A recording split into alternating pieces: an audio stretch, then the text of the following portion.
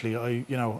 I'd had demons growing up, and since my mother's death, and I use that expression, I'm grand, often, too often, and was able to, shield myself from the world, and I built a wall around myself, as I learned in therapy years later. But it's to protect myself from anything, and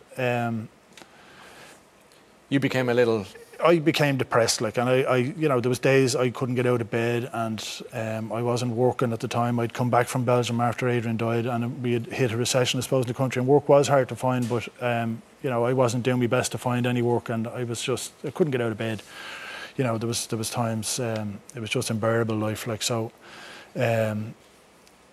My family, luckily, they banded together and they sought help for me, and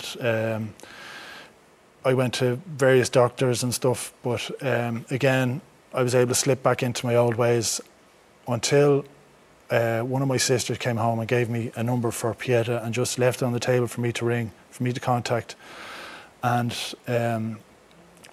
I'd read their leaflet, their holistic approach and all this, and it sounded, this is different. Mm-hmm. So I gave him a call.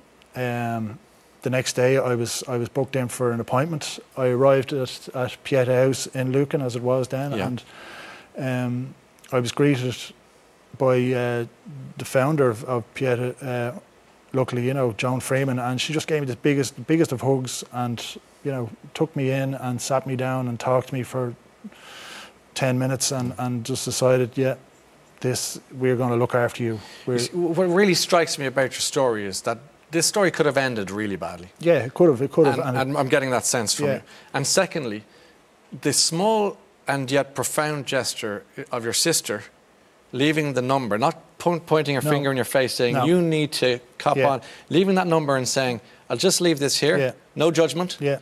You then saying, I'm doing it. Yeah, because I knew, changed everything. I knew there was something wrong. I knew I was running away from stuff, and I couldn't run anymore because I'd made that promise after Adrian died that I wasn't going to run away. So, Pieta was amazing. The sessions were I'd done 10 sessions there, and